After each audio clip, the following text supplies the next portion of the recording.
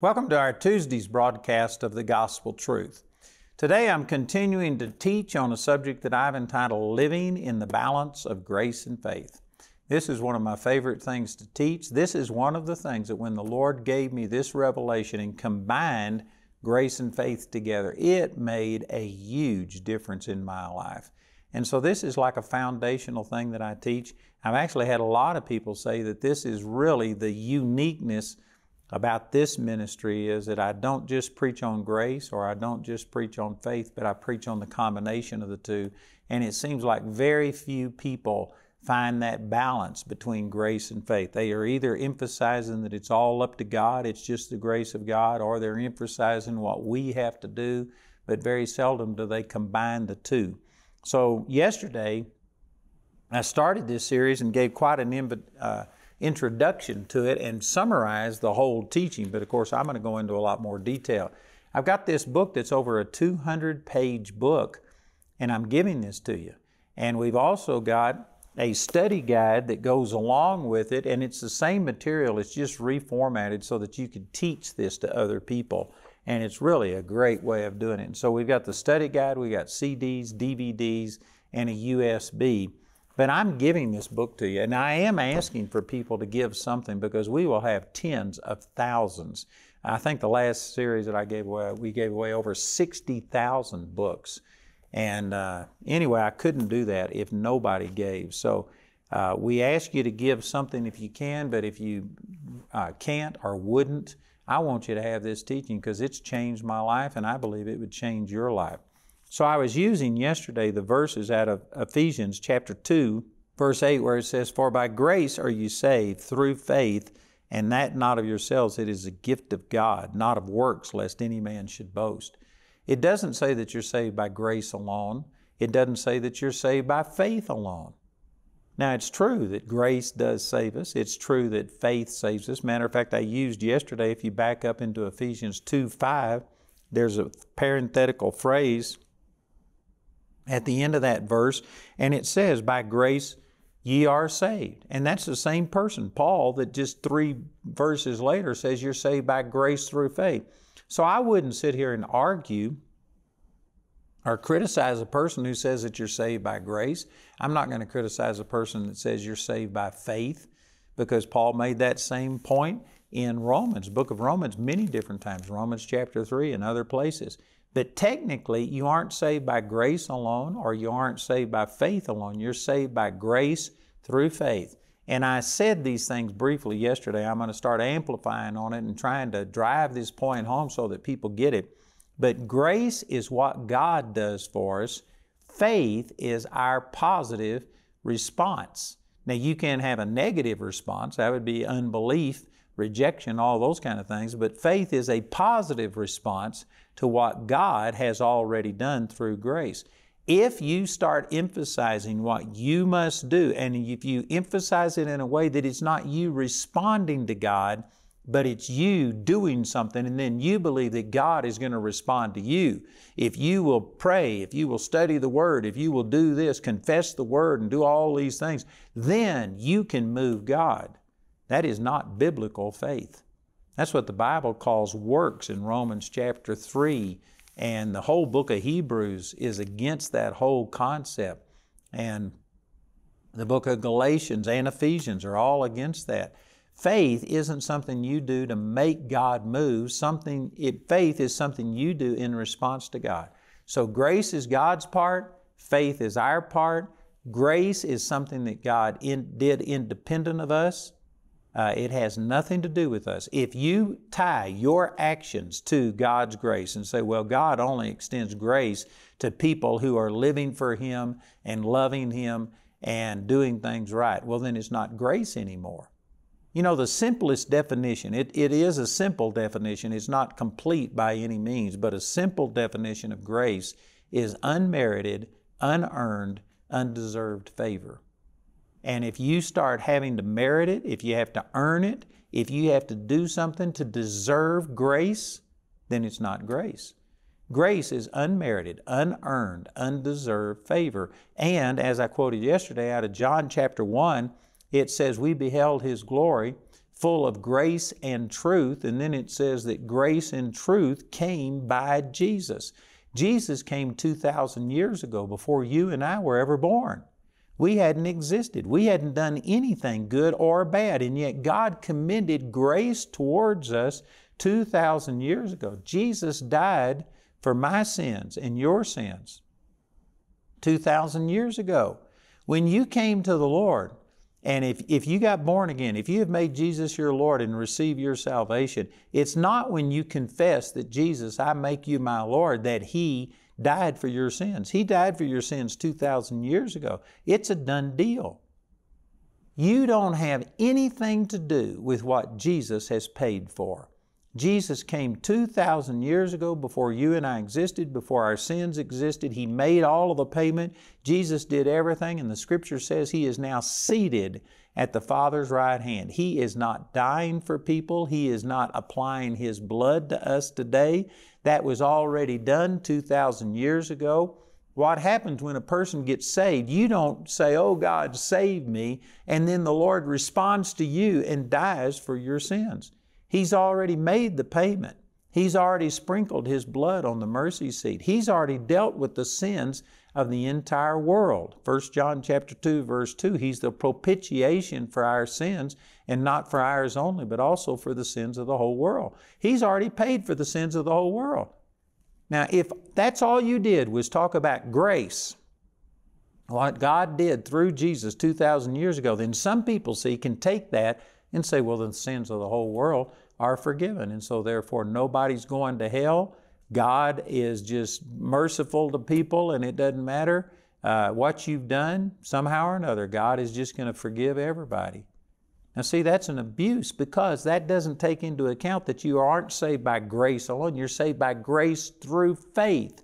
If you don't respond to what God did for you, independent of you, unearned, undeserved, and unmerited, well then you will have to answer for your own sins, and specifically the sin of rejecting Jesus and rejecting such a great payment. There is something that you have to do. So see, if all you do is just take that grace, it can lead you into these wrong type of things. And we see a lot of people that take grace, and because it's not balanced with faith, it leads them into these errors. But then on the other hand, you can sit there and emphasize what we have to do. You have to confess with your mouth the Lord Jesus. And if you aren't careful, you'll make it so that if a person doesn't say it just right, if they aren't baptized just right, there are some denominations that even if you're baptized and even if you're dunked, some people sprinkle, other people dunk. Man, I just hold them under until they really repent. That's the way I do it. But see, some people, it's not a matter of just being baptized. You got to do it in the name of Jesus. If you do it in the name of the Father, the Son, and the Holy Ghost, then that doesn't work. And so there's people that split hairs over these things, and everything is about what you do. And you've got to do this, and only if you do this will God save you. And see, you can get into a ditch over there to where you are just bearing all of the burden of making everything happen. There is a freedom, a liberty that comes when you begin to understand that God, by grace, has anticipated everything that you will ever need, and He's already provided it. Before you even get born again, God had already provided for your forgiveness of sins. Before you were born again, He's already provided for your healing. Before you ever got born again, He's already provided for your financial prosperity, your joy, your peace, everything. He's already done everything, but it doesn't automatically come to pass until you respond. You know, a verse that is often misquoted is Ephesians chapter 3, verse 20, where it says, now unto Him who is able to do exceeding abundantly above all we ask or think. And people will just stop right there and put a period, and they'll say, see, God is able to do anything. But that's not true.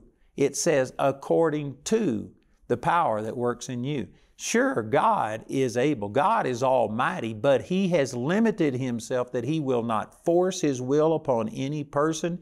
He has to flow through you. It's not you doing something and then God responds to you. No, God has already provided everything, but unless you yield, unless you allow by faith God to flow through you, unless you have actions that are consistent with what you're saying, Faith without works is dead, is what it says in James chapter 2, verse 20. And so unless you begin to act properly, then what God has provided for you by grace doesn't happen. But see, some people see this and they think, all right, so you got to do these things and then God will move. No, God's already moved, and you have to do some things to allow Him to flow through you.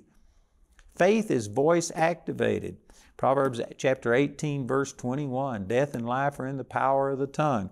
In Psalms chapter 91, I will say of the Lord, He is my refuge and my fortress. You have to speak forth your faith. That the faith that is of God speaks on this wise out of Romans chapter 10, that you have to confess with your mouth. You confessing Jesus is your Lord doesn't make Him die for you. He's already done that. He's already provided everything, but you have to respond and speak and act in agreement with what you believe God has done for it to be able to work in your life. Let me turn over here and use creation as an example of this. Over in Genesis chapter 1, and I'm not going to take time to read all of these scriptures, but if you were to study the creation, it says that God created the heavens and the earth, and then He said, let there be light, and then He said, let the dry land appear, and then He spoke, and all of the trees and the plants and everything that grew out of the ground came to being, and then He spoke over the waters and commanded all of those living creatures to come, and then He spoke over the land and had all of the animals created, and then He spoke over man, and He created our bodies and breathed into us the breath of life. We were the last thing in His creation. And immediately after He created Adam and Eve, it goes on to say that in Genesis chapter 2, that on the seventh day He rested. He created man on the end of the sixth day. He created those animals on the sixth day, and then He created man. So He created the animals first. We were towards the end of the sixth day, and immediately after the creation of Adam and Eve is when God rested in Genesis chapter 2. Now, the significance of this is that we were the crowning jewel of God's creation. Men are worth more than all of the plants and the animals. And again, I don't want to get stuck here, but I just can't help but mention that our environmentalists today and our people that are so afraid, about the creation, and they're exalting all of these things, and they would rather people die. Matter of fact, I've heard Bill Gates even say that the world is overpopulated, and I heard him say that if they could come up with a vaccine, they could kill 10 to 15% of the world's population, and he's doing that to save our planet. I guarantee you, people are more important than the planet. Now, I'm not a person that trashes the planet. I praise God, I live in a beautiful place and I love nature, but I guarantee you, we were the crowning jewel, and God created all of these things for us to enjoy. And so we were really the focus of God's creation. And yet He created us last. Why do you think that is? Let me just read a little bit of this. He says in verse 29, Genesis 1:29, and God said to Adam and Eve, behold, I have given you every herb-bearing seed which is upon the face of all the earth, and every tree in the which is the fruit of a tree yielding seed, to you it shall be for meat, and to every beast of the earth, and to every fowl of the air, and to everything that creepeth upon the earth, wherein there is life, I have given every green herb for meat. And it was so, and God saw everything that He had made, and behold, it was very good. And the evening and the morning were the sixth day. Here's the point I'm trying to get across. God didn't wait until He had created us, and then we had a need, and we said, Adam said, God, I'm hungry. I need something to eat. And God said, oh, well, let me create some food for you to eat. No, God anticipated that they were going to need food to eat. He's the one that created us and made our body so that we have to have food. So He created all of the trees and everything way before He even created us. So the supply was created before the need existed. And then when Adam, and Eve, they needed to breathe, and they said, God, I need to breathe. I need oxygen. He said, oh, well, let me create oxygen for you to breathe. No, He created all of the trees and all of the oxygen, and the trees would purge and convert this carbon dioxide back into nutrients and stuff and purify the air. God anticipated everything. And see, this is the reason that I do not share the climate crisis people, that the earth is fragile. God anticipated how many people there would be on this planet. Right now we have around 8 billion people. It doesn't matter if we get to 16 billion, 20 billion people or whatever. God has anticipated anything that's ever going to happen, and this earth is well able to sustain it. God is not surprised. He didn't ever, He never anticipated there being this many people, and so the earth can't bear it. That is, you are just totally taking God out of the picture and acting like God is responding to us.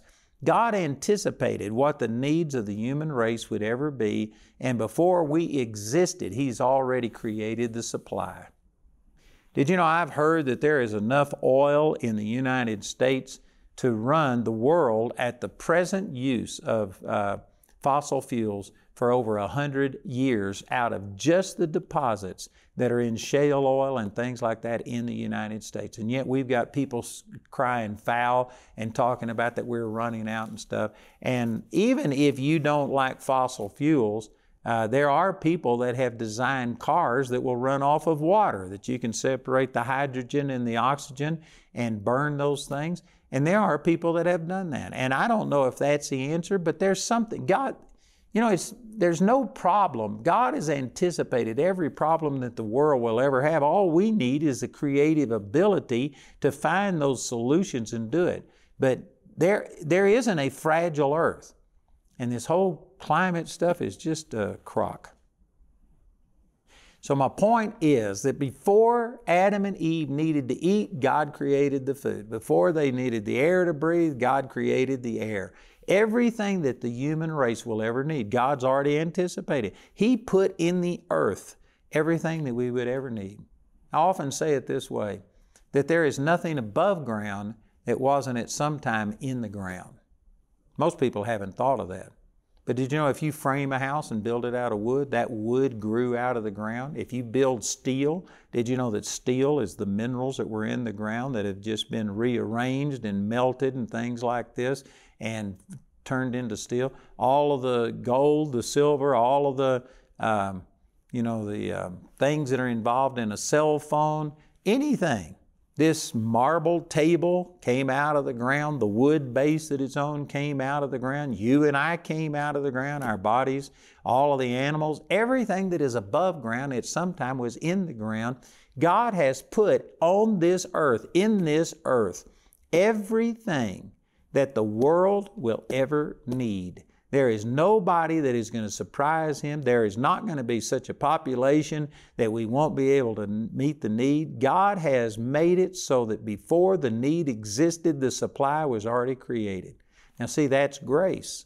But does that mean that it's automatically going to work? No, we have to learn what's there. We had to learn about taking sand and how you can heat it and make glass out of it. And we use glass and all of these different things. But everything that was needed was already there. And does that mean it's just going to automatically happen, that glass windows are going to automatically happen, that buildings are going to automatically grow up? No, they don't grow like plants or trees. We have to create them, but we are using the things that God has already supplied. So grace has already provided everything that you will ever need. But it's not going to automatically happen. You have to respond. But your response isn't really what's making it happen. People say, look at what men have created. Men haven't really created anything. All they've done is figure out what God already provided.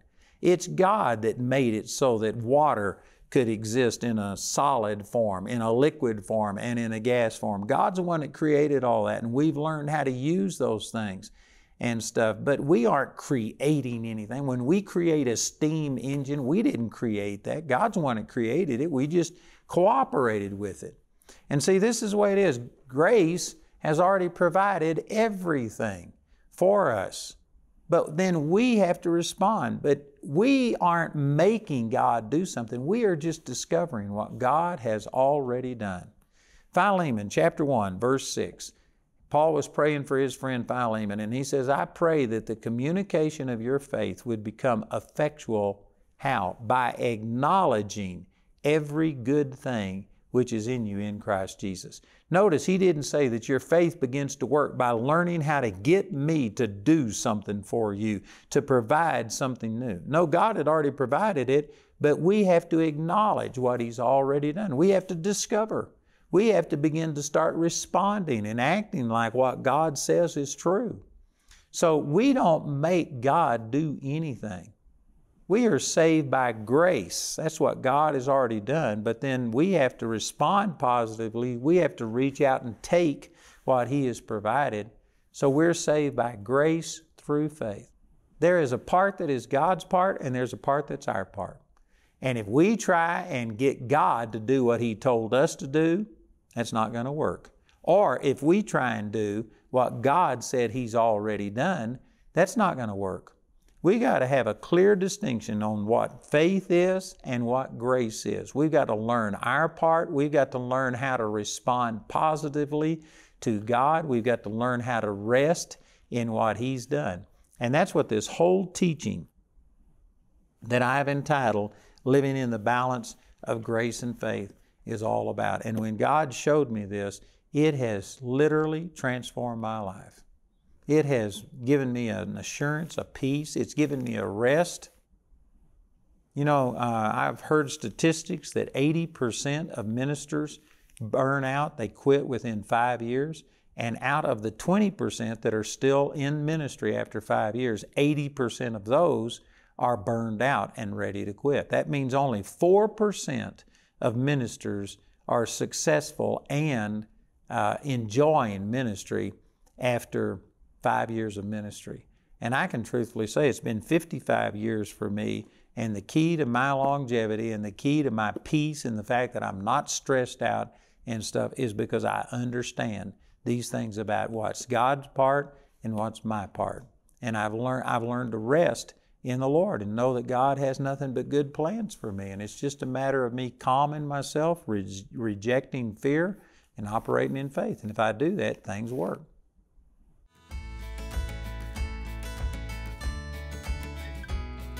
I want to thank you for watching our YouTube channel and the programs that we have available, and I want to encourage you that you can get the materials that we've offered. Also, I'd like to encourage you to like our program and subscribe to what we're doing. We have a lot of material, and I believe it'll be a real blessing to you. So thank you for being a part of it. God bless you.